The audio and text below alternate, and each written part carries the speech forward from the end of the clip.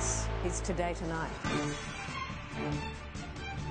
Tonight, what you haven't been told about the rescue operation. Only a few hours ago, Schapelle Corby had her youth taken from her, and how our lives have changed since the day terrorism struck the free world. Are you confident about the security measures you have in place? I'm telling you the truth. Let's face it, life is there to be lived and to be enjoyed, and my philosophy in life basically is, look, make the most of every moment. Hi Naomi, wish you well. I've known you for about 20 years and I guess I'm uniquely placed to wish you well. I work with you behind the camera and on camera, and I think even last year you did a story on me, which was a truly flattering story.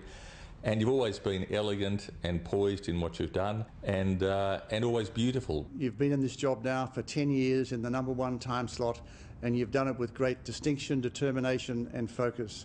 It's very sad that you're going, but at least you're going at the top of your profession, and we wish you every success. Straight away. You are one of the very few people who was invited into the inner sanctum. There was a point you said you could understand people who do commit suicide, and you even contemplated ending it yourself. Oh, yeah. Did you know what you wanted when you went in there? Not really. I'd spoken to the people before and ordered a few different kinds in, and I couldn't tell the difference between any of them, so... My dog doesn't know that I'm famous, and so when I take my dog for a walk, it doesn't care. Is all that underwear throwing a little embarrassing these days? No pun intended, but underwear gets in the way.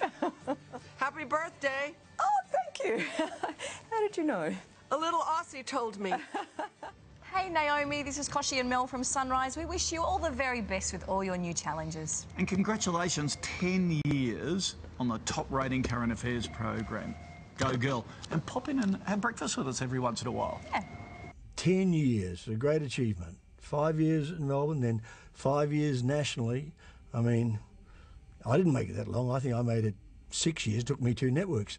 And you know as well as I do, it's not television I've written before, it's not a dog-eat-dog business, it's a rat-eat-rat business. But you've done it, you've survived it, head up and out you go. Good luck. The winner of the most popular public affairs program, Today Tonight.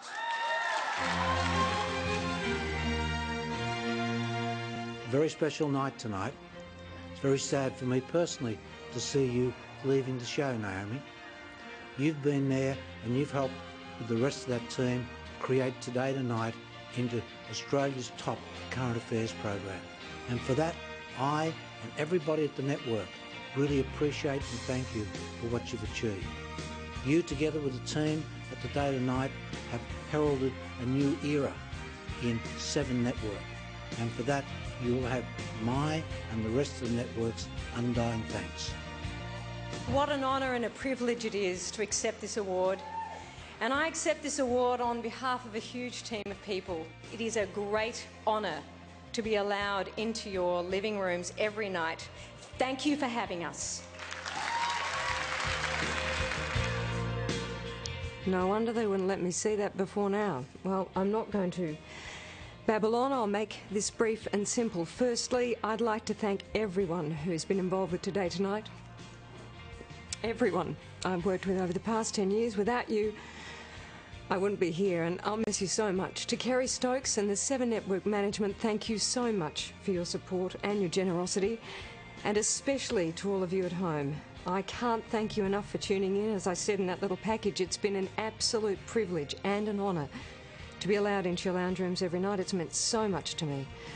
I'm not going to say goodbye. I'm going to say I'll see you when I see you. So I hope you all have a very Merry Christmas.